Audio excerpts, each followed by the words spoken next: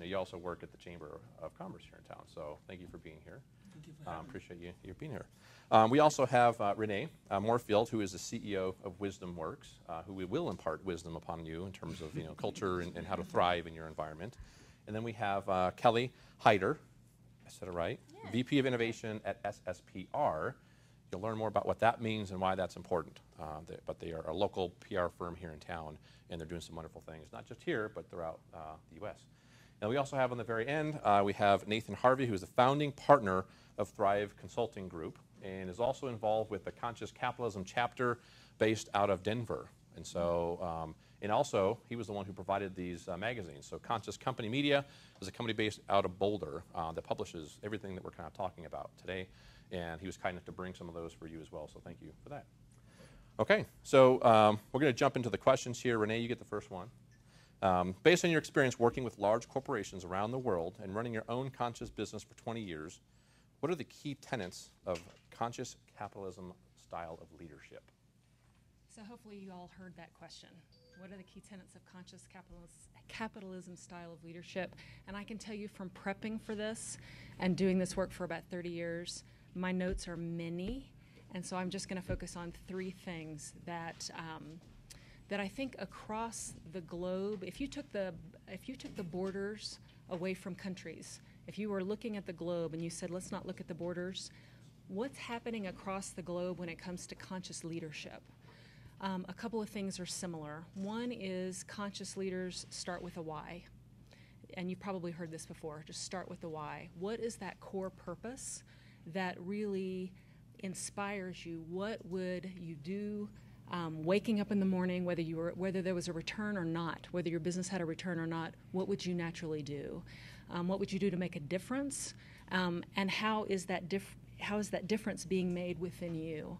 So what I find across leaders who are on this kind of journey is that it's a sacred one. They feel it's connected with a spiritual path for them.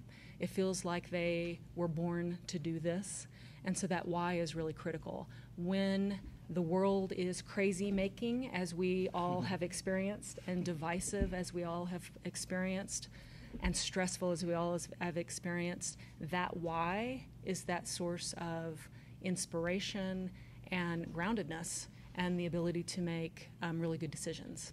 So the why is one of those things.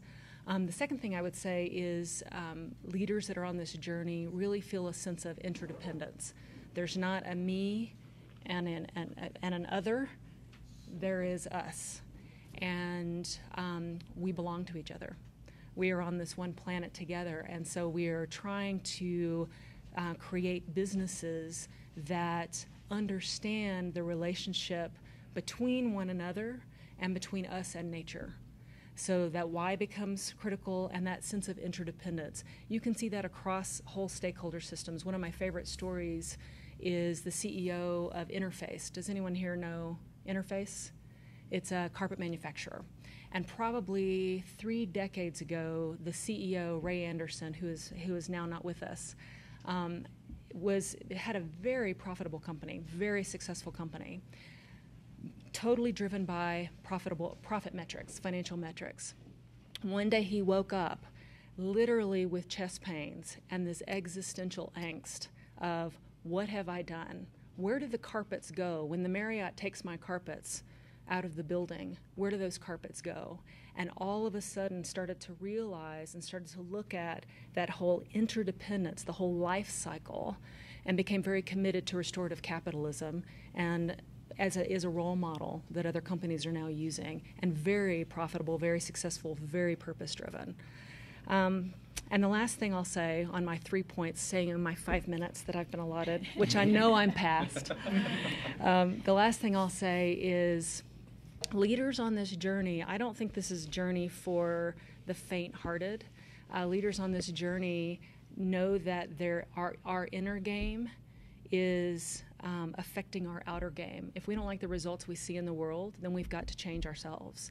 So these leaders are willing to look at their beliefs, their biases, their worldviews that are shaping how they show up. And they continually want to see how they can expand their capacity to act, and that comes through expanding their worldviews. And I guess the fourth thing I would say, the driver, I see a common driver, and this kind of wraps back to the beginning of the why, is this driver of love. It's not a word that we use in business, or we didn't used to use in business 30 years ago, and now really understanding that love is a source of inspiration. Love is a growth mindset. When we lead from that place, it engenders growth, and it is inclusive. So those would be the four things, I would say. Fantastic. Thank you very much. Sure. Okay. Kelly, next question is for you. You started a conscious capitalism program at SSPR last year. And can you tell us about the programs, both for the employees and for the clients that you implemented? Yeah, we did.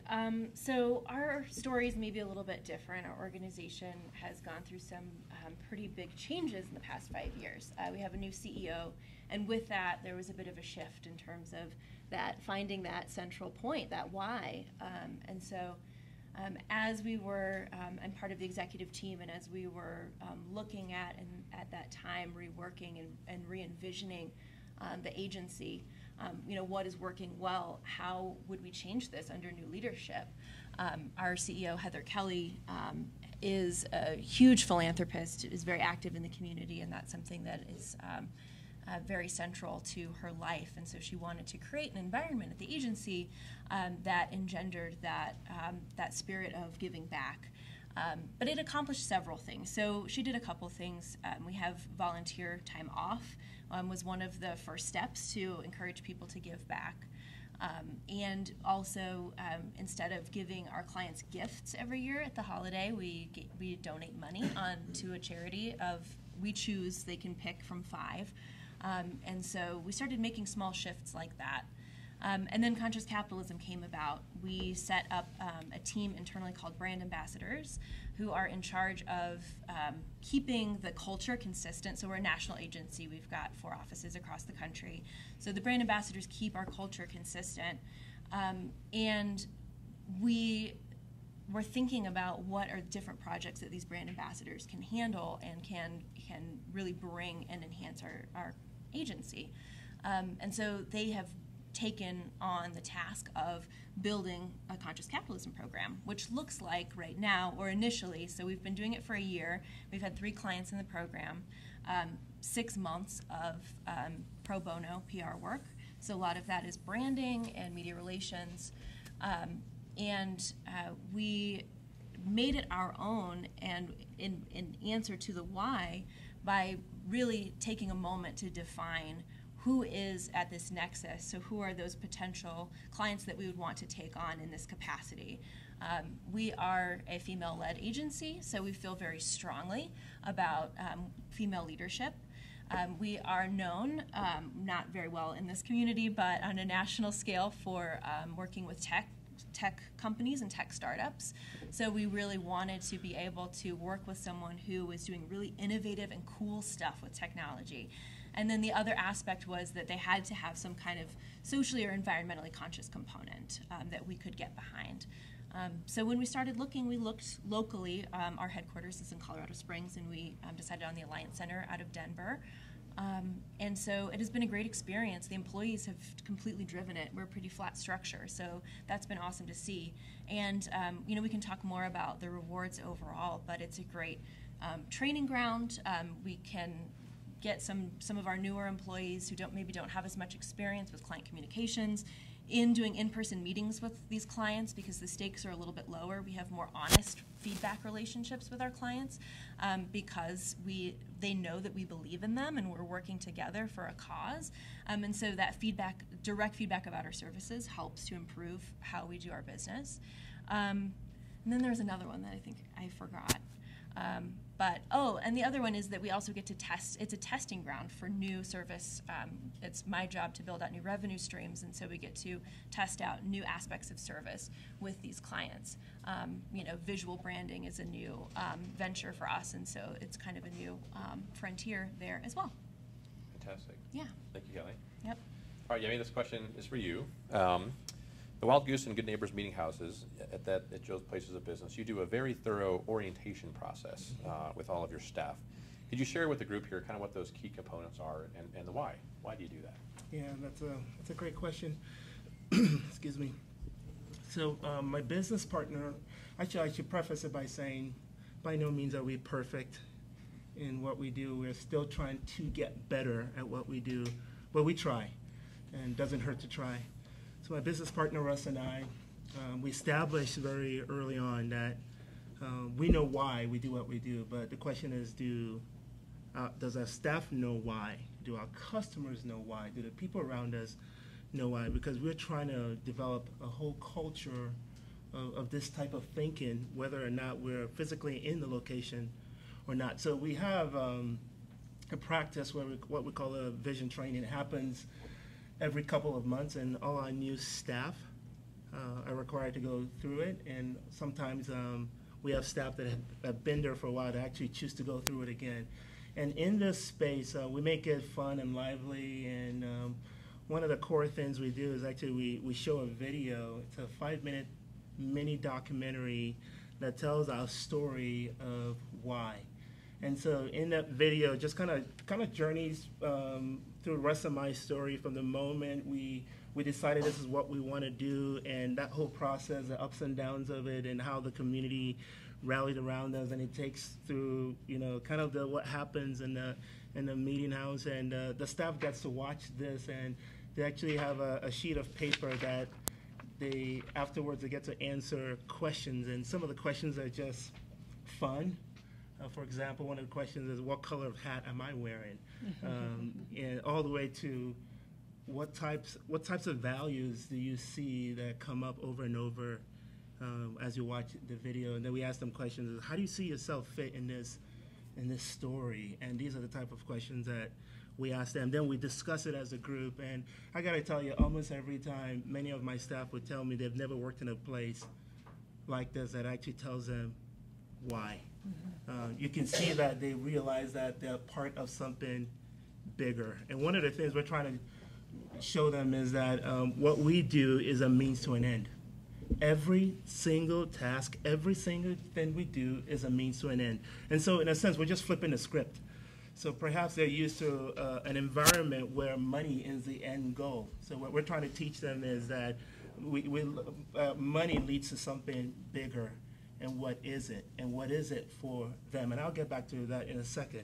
And so I even share even my own personal story. I said, I tell them about how on the weekends I watch the numbers and the finances, and believe me, I do not enjoy it. But I do it because we have to be a successful business because our community needs us alive. We cannot close because of who we are and what we do and what we represent in the community. So it's an environment to tell them why, but also to invite them to be a part of this whole journey and to keep this culture alive and well. And I got to tell you, they do a fantastic job, because we find out that even our regulars know why, and our regulars begin to act as staff people and care for other customers. And so, for example, in the name, Meeting House, so Wild Goose Meeting House, Good Neighbors Meeting House. One of the core things we also teach them, that even in the name that we've chosen is a why. So it's a story that tells them Meeting House is our way of reestablishing this ancient word of public house that we find that goes all the way to the Roman era, which were third places in the center of community, where people, they're not at work in the first place, or not at home the first place, or the work the second place. They went to this third place, a community gathering place. And so we want to tell the story of being a community gathering place. So we say things like conversation is a main activity. And so we talk about these type of things. And so our mission statement, just so you guys know, is we create community over good food and beverages. So that's in the why. So do we do food and beverages? Absolutely. But you see how we flip the script? We create community over good food and beverages. And I'll end with this. One of the things we do in that vision training is also to establish their why. So we say things like, if you're with us after 2 years and you don't really have another plan, we're going to be sitting with you and trying to help you figure out what's next for you in your life. Because we know we have a lot of young people in their mid-20s, and this is not a permanent job, and we want to see them succeed. And so we're working actively on a development plan of what is the next step for them, because we have some that have gone on to open their own coffee shop. Many of them were managers to take on other manager jobs, and so we're actively pursuing their why, and by the way, which allows them to be deeply invested in the time they're with us, because they understand their why today and their why in the future. And I'll stop there. Fantastic. Thank you. All right, Nathan, representing Conscious Capitalism of Colorado chapter, what do you believe is the power of the Conscious Capitalism movement? And can you tell us a few things about what our own Colorado chapter is doing and how we participate in that movement? Sure. I think that the power of the Conscious Capitalism movement is succinctly said this way. The workplace is the single greatest organizer of human effort in modern society. It has long since transcended government or religion. The workplace defines what the vast majority of people around the world do with their time every day. And if that effort can be harnessed, not just for making money, but also for achieving the elevation of humanity, in the words of John Mackey, that is the potential of the conscious capitalism movement, is that we really could get everybody working on making this world what we wish it could be. So that's the potential. Just tiny. If you care about that. Unlimited Low potential bar. may be the other way of saying it. So just if I can provide just a little bit of background about the structure of the formal movement, there is an international organization called Conscious Capitalism International. It's headquartered in San Francisco. John Mackey and Raj Sisodia, the co-authors of Conscious Capitalism, are board members of this organization, but it's run by professional staff. There are, my numbers are a little off, so don't quote me on this, but it's close to 30 chapters in the United States. And there's another 8 or 9 countries that have active chapters in them. 15 or 16 international chapters at this point, so a few countries have multiple chapters. The chapters vary in their size and heft, if you will. Some of the more successful ones are in like Chicago and Houston and Dallas and Arizona. Colorado is a relatively small chapter still, so it's not. We don't pull much weight yet. I'm one of the co-founders of it. It's been kind of tripping along for 4 or 5 years. The major problem with the chapter model is just the membership model. It's difficult to figure out how you provide value for members in something that's as theoretical as conscious capitalism without getting into actual specific consulting services or something like that. And so all of the chapters around the country are struggling with this unless they are headed by people that have already achieved some renown as business people in their communities. They tend to have the ability to make a couple of phone calls and raise a $60,000 annual budget just with some sponsorships, so they don't have to mess with the membership model, right? So this is something that many folks can relate to, I'm sure. But that's where Colorado is. Now that said, the chapter has found a bit of traction working with business schools around the state. There is a program called the Foundations of Conscious Business that was produced by Conscious Company Media. I perform it. It's an on-demand course, 90 minutes. It's all filmed. But that as an offer for business schools has been kind of interesting. We've had 3 or 4 business schools around the state bite on having that as a little curriculum that they can use, that they don't, they pay $10 a seat for each student, which is a lot cheaper than an adjunct professor. So that's something that maybe is a spark of hope that we're making some impact. But that's where things stand right now with the Colorado chapter. It is a Colorado chapter, though we don't have any representation in the Springs. I'm not even an active board member anymore, but none of the active board members could come down today. Happened to work with my travel, so I swung in. But if there is anybody that's interested in trying to get something rolling in the Springs, ideally in partnership with the Institute for Social Impact, I would be very happy to put you in touch with the current board member. Fantastic. A lot of things to think about, right? Okay, so these next questions are, obviously this is for the group, and please, keep your answers. 1 minute is the goal, right? But a little flexibility. 2. I'll try. Right, that's right. Okay. So for everybody, first question is this: why do you think that businesses should even have a social impact component to them? What's the importance of that? I'll go ahead and answer. First of all, I think it's the right thing to do, but that doesn't sell. But I do think it's the right. It worked for you. It did work for me. It's the right thing to do. But even beyond that, I think there's a demand for it. You mentioned that one of my primary work is I work with Colorado Springs Chamber of Commerce and Economic Development Corporation, nicknamed Chamber and EDC. My role is I work with a lot of local industries and business executives, trying to find ways to help them grow and work on their behalf to improve our business climate. One of the things that it seems like a recurring conversation I have with many of them include the workforce issue and the challenge they have with the emerging and the new workforce and that whole generation. And the businesses that get conscious capitalism have no problem with the workforce and even the business culture. The businesses that don't have this imagination are the ones that struggle, and many times trying to still employ old methods into this new way of the new business economy per se. So one of the things I'm constantly challenging business executives is to perhaps rethink how to even hire.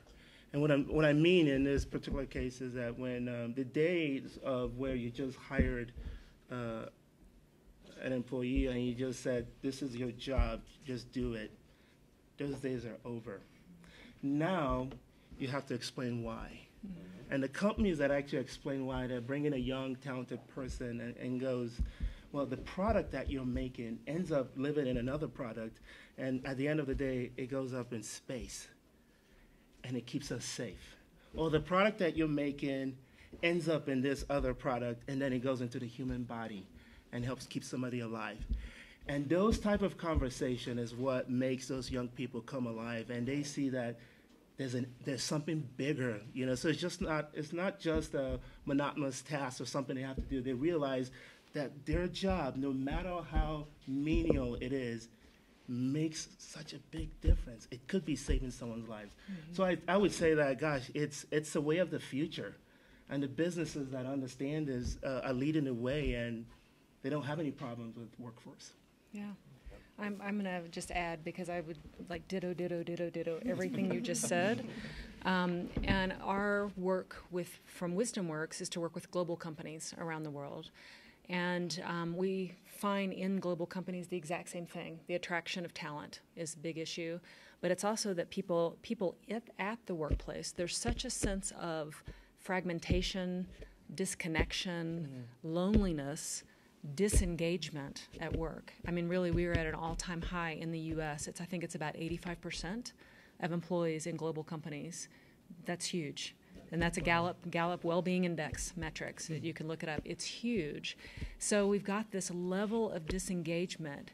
And the moment that a company begins to shift toward, whether they call it conscious capitalism or a more responsible business, whatever they term it, more effective organization. I told Jonathan and Stacy, I think when we get to the point where we stop using conscious and realize this is just about doing good business, that we'll really know that a shift has been made. The level of engagement, that helping people be inspired by the mission of an organization, but also tap into their own mission as well, and see that work can be a place where people leave more refreshed, more well, more developed than when they came. That, as a role of a leader, we should be creating conditions where people leave as the grandest versions of themselves, not burn out. So it's that shift when a company makes that type of shift, and that is not easy in a global corporation. One company we work with is in 206 countries. Imagine all the complexities with that. You've got the national cultures, you've got the country culture, you've got the tribes. It's just a fascinating, and yet it is happening. We are in the process of that movement. So that would be another reason, is the people that are at work is really re-engaging. And I'm going to add one more thing too, because we're saying the same thing, is that it affects the bottom line. There's studies that are also Sure. showing that that type of culture versus companies that don't have a culture, actually, the companies that do it well, that have this type of thinking, actually make more money, which is Across the board. Yeah. Yeah, all the metrics are showing that. Yeah. Yeah. I think, so same. And, and then I think it does a couple of things. So it helps with retention. It helps with loyalty. I think that anytime you can connect your brand to your employees, it's the shift from traditional business to a more socially driven enterprise, or a social enterprise, where employees have more weight in terms of how they move the values of the companies that they work for. And I'm a millennial. I'm like an elder millennial. But so I don't want to take credit for that, but I think that the millennial workforce has really stepped in to help with that shift. And the majority of the employees at our agency are millennial or Gen Z, and they care very much. It comes up in 90%. We've had a hiring blitz this year, and so I've done a lot of interviews, and it comes up in almost every interview. So like over 90% of interviews, they talk about conscious capitalism. They see it on the website. They appreciate that we have a mission. They understand our values because they're translated through the work that we're doing through that program, and they align with them, and they want to come in and be a part of that. And that's something that, particularly with our model, and we're refreshing every 6 months with different clients, that they will be able to have purchase in that and feel like they're invested in that for as long as they're with the agency through their development. And so then we don't have to worry about hiring more people every cycle. It just contributes to that longevity and that sense of community, because we're able to gather around values. And we have had that experience transitioning so far from where we were as an agency before our leadership shift to now new CEO and just a very much more social enterprise model. Is a happier culture, and people are much more engaged. The only thing that I would add is if you look at, I think the earliest record we have in modern society of there being a corporation was in England to build a bridge. And once the bridge was built, the corporation dissolved because its task was complete. And that was the way that corporations were. We would incorporate to achieve a specific objective, and with the objective completed, the corporation would dissolve. Its work was done. And at some point, we got into this thing that the survival of the corporation was purpose enough, and the profit of the corporation was purpose enough. And that is, I think, a step too far from what the societal justification for a corporation is. And so why we need to get back to conscious capitalism is, again, existence in and of itself is not good. It's not virtuous. It's not just. It's the reason the thing exists that gives it its societal license. And the perpetual survival of large companies or small companies or nonprofits is I think a perversion of why the thing should exist. And so if we can all be clear about that, about the goal that there is to achieve, I think that solves a whole lot of other problems. And the best way to achieve said goal is all of the cultural stuff that was just mentioned. That's a good point. Fantastic. All phenomenal. And no pressure, everybody out there, right? You're all going to start doing this soon, I hope. Some of you already are. But yeah, this fantastic answer. Love it. Next question. What are the opportunities that you see that are starting to emerge now, or may have been around for a while in this new sector of the economy? Opportunities. I can go. So for us, I think that we've realized some opportunities as a business through this. We have found partnerships with other organizations who understand our mission and want to work with us. So we have found some opportunity there. opportunities with hiring and retaining top talent. That's fantastic also. But I think that the biggest thing for us is the opportunity to be a part of something really cool. So when we choose clients, because we do handpick them, and we do a lot of research, and we have an interview process where we meet with them and talk to potential candidates, and then we make a selection. But it's our chance. We work with startups all the time. We know how hard it is to build a brand, even when you have tens, hundreds of millions of dollars in funding. But for those who aren't quite there, it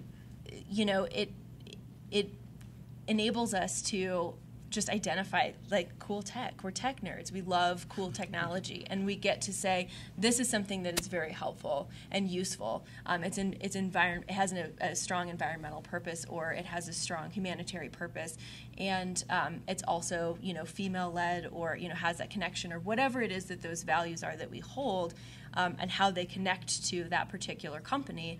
And we've kind of run a bit of a gamut with the three companies that we've worked with so far, but we get to impact the industry that we're working in on a day-to-day basis and invest our time and resources into technologies that we think are going to make a huge impact. And for us, that's really rewarding, and for the industry, that's really rewarding. Because these things get out there and they get heard and they get better funding, hopefully, from our aid. So yeah. I will follow, because I think it builds on what you're saying, because it's about technology. When I was thinking about this question, one of the movements I see happening that I'm probably just really excited about is the whole trans tech movement. And that is the movement to use technology to support emotional well-being and human flourishing. And there is just a whole, I have been kind of tracking it over the last few years because it's been pretty early on, but it is growing like crazy. I just interviewed a couple of days ago a woman named Nicole Bradford, and she is head of a trans tech academy and really spearheading the movement with a number of other people in the U.S. and globally. And we had this conversation about artificial intelligence and how in 10 to 15 years the bill will come due that artificial intelligence is going to automate more and more jobs. And as it automates more and more jobs, if we are not supporting people in finding a new kind of fulfillment and work on emotional well-being and interpersonal well-being, we will have jobs automated, jobs lost.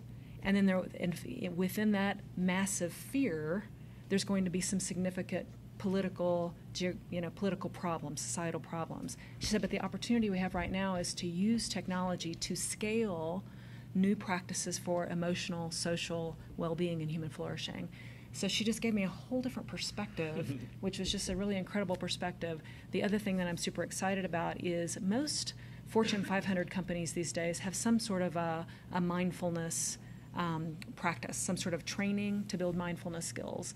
And I think some of them are doing it lip service, like it's, you do your little 10-minute practice and, check the box initiatives. We've done that a lot. But I also think we're seeing so much evidence of how it improves our lives when we slow down, when we take a breath, when we pause, and when we move from a generative orientation rather than a reactive one. And sometimes it's within us already to move from compassion and generativity, but we have to pause sometimes to reconnect with that. And so I'm excited about what's happening across global companies because I think it can support us in being better people for each other. So those are the two opportunities. That's good. I'd like to go next. A couple of things I do want to share. One of the things that we didn't see coming in Russ and my story was how having a conscious capitalist imagination would lead to a place where what I'm trying to say is that we don't really do much with regards to marketing our organization. So it was almost, we didn't see it coming, but we barely spend money on marketing because the business itself markets itself. Our customers are ambassadors. So you create that brand ambassadors and anywhere from your staff who are recruiting their fellow staff people to come there. So it becomes easier to recruit. Then you have the customers who are telling each other. And so really we only advertise out of goodwill because we want to just nurture that relationship with the independent, but we do not pursue any kind of advertising. So it's really been a huge opportunity for the businesses because of who we are and the ethos that follows both of our businesses. So that's been a huge opportunity. The second one for me is, and we were just talking about this before we started, I think to be able to make money and make an impact at the same time, it doesn't get any better. It's usually one or the other. You know, it's either this hungry capitalists don't really care about anybody, or you just want to make money, or the other extreme is that you're deeply involved in social issues and the people. But is it possible to have both? Absolutely. And I think that's just a sweet spot too, because we do want to make a living. Making money is not a bad thing because it really provides jobs and provides income for one's family and improves quality of life. At the same time, you are going to your deathbed knowing that I impacted so many lives, which at the end of the day, which is where we all want, and at the bottom, at the depths of who we are. Because when we go to all those funerals and no one ever talks about how much money you made. It's all about the stories of the lives impacted. And I just love that you can have both of those in your work experience. So I'd say those are the two opportunities for me. And just briefly,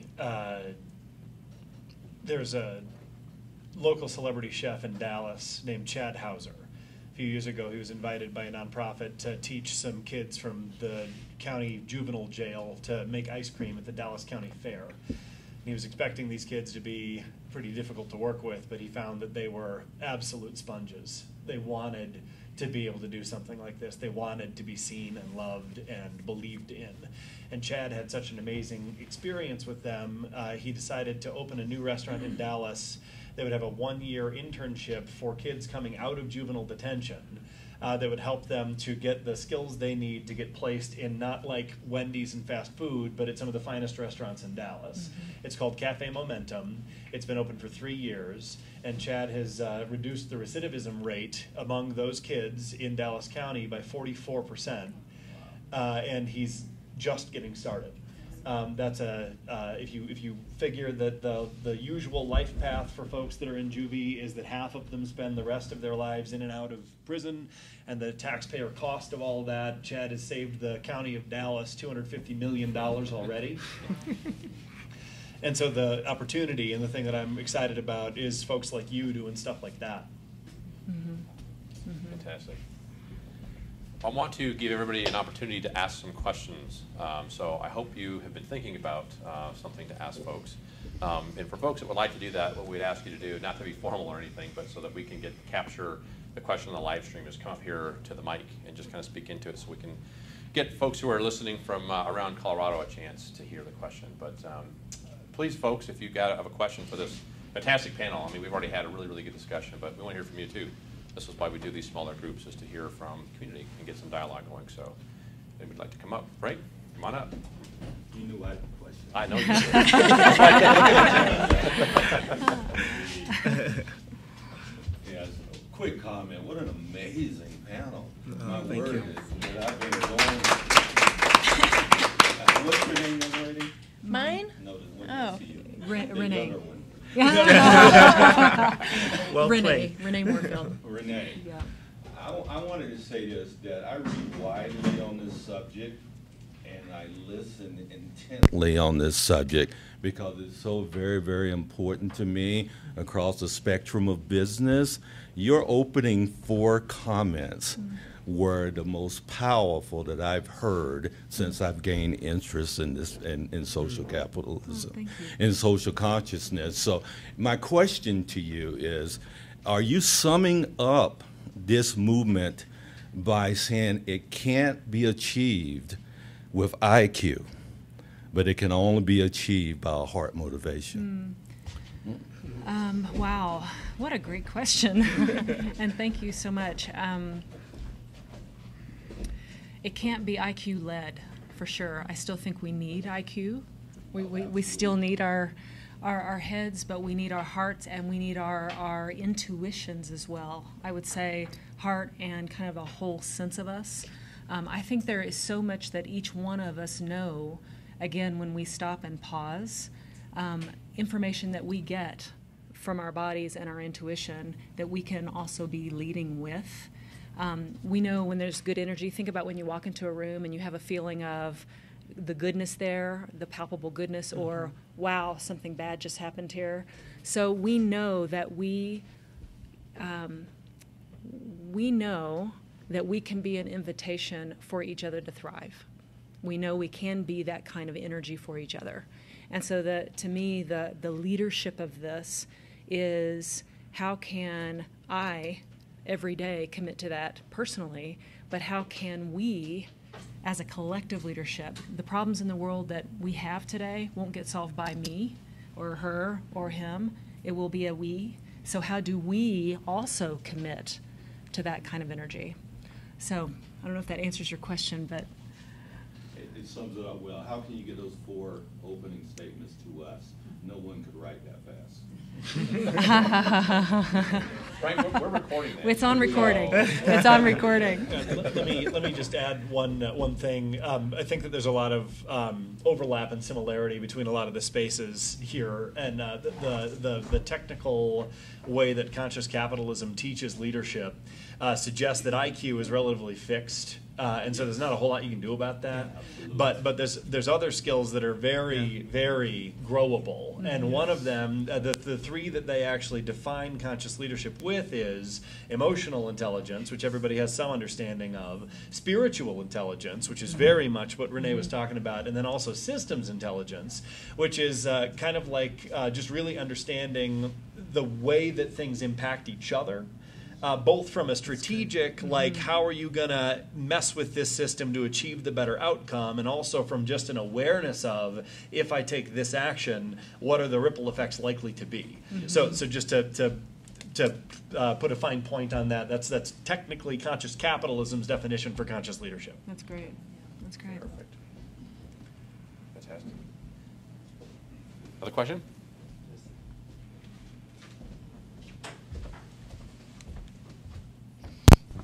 Hi, I'm Chris.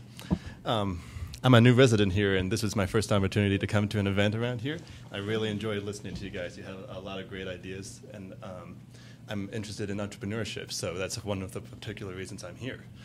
My question is maybe a little bit broad for you guys, but my question is, what do you guys mean by capitalism, and how does this movement differ from conscious socialism, for example, or conscious fascism, any of the other alternative theories?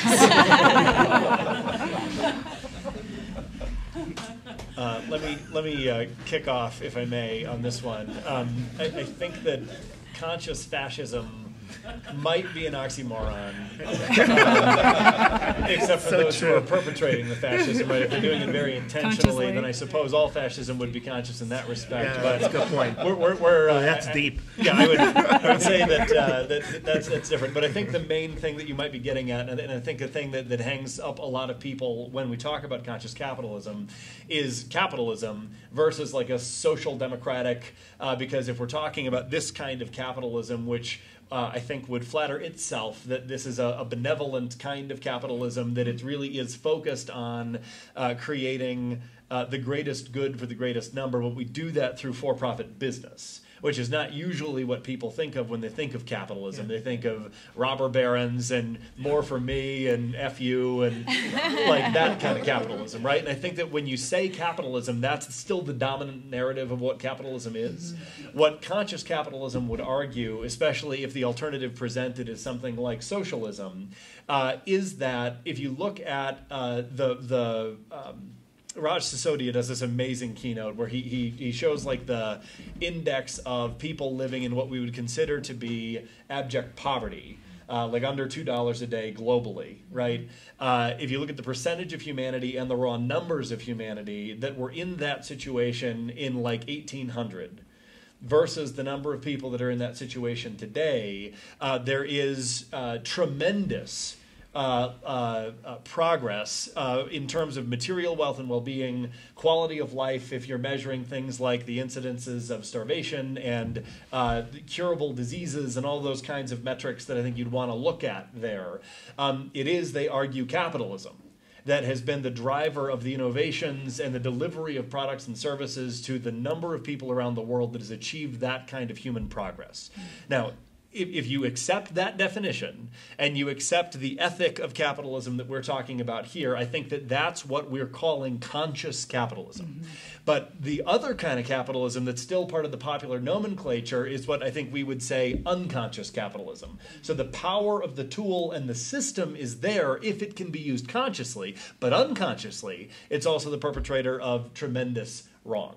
And I think that's the thing that we're trying to get people more conscious of so that we can stop doing the bad stuff and really focus on how do we increase the impact that capitalism has had for, again, the elevation of humanity. I think that Yemi put it really well earlier when he made the point that in this capitalism model, you're making more profit, providing more opportunities for other people. So developing more leaders with similar ethics, and hiring more people, and having the ability to do more good. So to use us as an example, while our conscious capitalism program is quite small right now, as we grow as an agency, I fully expect that we'll be taking on more and more clients in that capacity and being able to amplify the amount of good and the impact that we're having in that way, that we can only really sustain through a model of profit. And Chris, I would add, just to kind of summarize too, I mean, I would kind of summarize it this way, in the sense of it's using the powerful economic engine of capitalism, as you described, not just simply for gain, but also for good. So you're using it to do that, because it's a powerful, powerful tool, but we're only using it on a certain piece. And so it's like, if we broaden that definition of business success, that's the vision that we have here, that's a powerful thing that will create more opportunity for folks. So. Great. Another question? How's my hair look?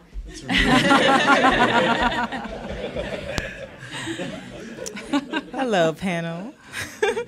I am a millennial, so and even my sister is even younger than me, and she's even worse as a millennial. But I just want to know, how do you get started? Like, as a millennial, there's a lot of social things going on. There's a lot of things that are like, rah, yeah, we want to be part of everything, but we can't be a part of everything. So how would we start? Like, what's the first step to take? For me, it's starting with your why. I mean, it's really super simple and difficult. Yeah. And really starting with your why. Like, what is it that wakes you up in the morning that you would do regardless? As far as and business is an avenue to do that, but just really getting clear about your personal, as a leader, as a human being, what is that why that inspires you? And I would start right there. And I think for many organizations, the organization exists a while, and then they have to retrofit. Then they have to figure out, oh my gosh, our why is wayward. I know a lot in the healthcare industry that's happened a lot, where healthcare systems were originally about health and healing, but often have become about just making money and just working with the ill, versus it's supposed to be a place of health and well-being. Yeah. And so getting that why, getting lost, is common. So I'd fundamentally start there. And I want to build on what Renee said. Your why is it. It's everything. I've heard it said that the two most powerful discoveries is the day you were born and the day you discovered why you were born. I love that quote. That is it. My personal mission statement is to collaborate for the health, growth, and prosperity of Colorado Springs. That's what gets me up in the morning. Now, it looks like placemaking entrepreneurship, so a couple of cafes. It also looks like working with business executives and down. It also looks like working with Pastor Ben and nonprofit initiatives. But I was walking back to the office and I ran into an old intern who's now a friend, and we just catching up on the sidewalk and asked how things were going, and she said, "Well, I'm not quite sure," because she works in a fantastic organization. Things are not kind of unsure right now, and perhaps I might be there for a year, I might be moving on, but I just feel restless. And I said, well, do you know what you want to do next? She said, I have no idea. I said, well, what's your it? She's like, what do you mean by it? You know, why do you get up in the morning? And she goes, I really don't know. And I said, okay, actually things are working hard right now for me. You know, there's some uncertainties, but I've been able to make the most of it because, you know, the uncertainty of work was never it for me. You know, because I know how to work within, I still know how to do that conscious capitalism in the midst of uncertainty. So I feel like that is truly your center. When you know why, then you begin to be able to make those decisions of how you work within your current context, even though it's not ideal. It informs where you go next. It informs, you know, if you decide you want to start something, what you do start, and when you become a leader and leading other people, and how you organize your organization and develop other people and empower other people and work with people in the community. It just manifests itself in every single aspect of life. So what you're saying, Renee, is really important. I think that's where it starts with. I think as far as like the workforce and entering the workforce, you said your sister is younger also. I think it is important to look for work that is fulfilling in some way and that does feed that why. And you know, it might not look exactly like you would ideally want it to. And I think that having that North Star, you know, that guidance, you know, being really honest with yourself about whether that's being fulfilled. Because what I'm doing right now is definitely not what I ever thought I would be doing, but I have that, you know, that fulfillment exists, and as long as that is there, then you know, satisfaction exists, and I feel good about where things are at. But I've had to find a place and make some space, you know. It's like collaborative. Help me, and I will also create and make space and do something in return. And I think I might have a little bit of a different take on this one. What are you doing right now? Go to school, I work for my parents' business, they're entrepreneurs themselves, but my major is inclusive early childhood, which is very different from the restaurant business. Yeah. So, yeah. And why inclusive early childhood? Like you said, the children are why I'm on this earth. I don't know what part, maybe all of it. That's probably why I can't keep still. I do all of it, but children are why I'm here. Totally. And so I had a chance to talk with Raj Sisodi about this one time, and he took the Joseph Campbell quote about follow your bliss, right? That Campbell late in his life actually said, it's not follow your bliss, it's follow your blisters. It's not like, oh, it's euphoric. It's hard work, right? And so you sort of got a why in terms of like you wanna do something with kids that's gonna help, right? And so if you go the blisters route on that and flip it around, there's something up that makes the kids need your help. What's that?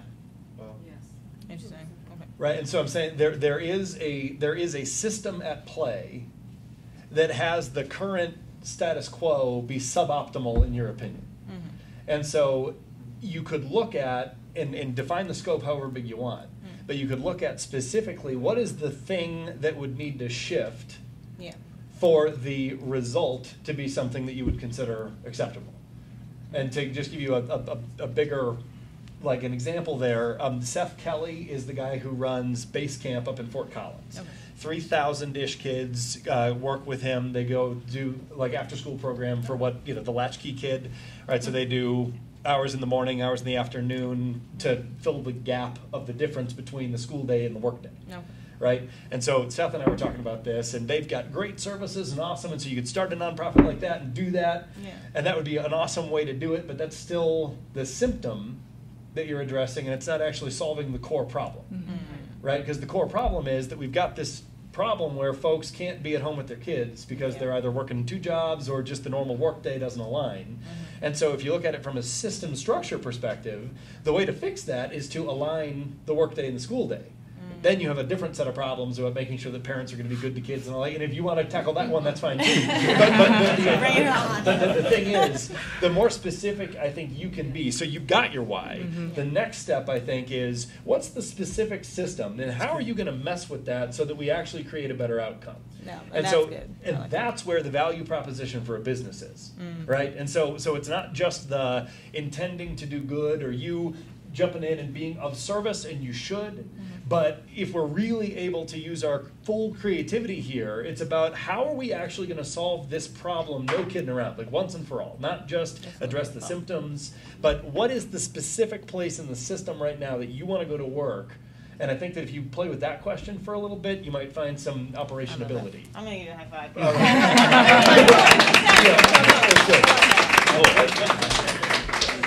All right, so we've got 2 minutes left, which means you get 30 seconds now for the last question. But I think this will be a good one, right? Just curious, Yemi, we'll start with you, but everybody's same question. What's next for all of you as you continue on this journey of conscious capitalism? There's a business one, there's a personal one. The business one is my business partner and I, we really want to formalize our development plan. So have a step-by-step plan to invite our staff into. And closely related to that is to also explore what it looks like for staff to invite them into ownership of the business.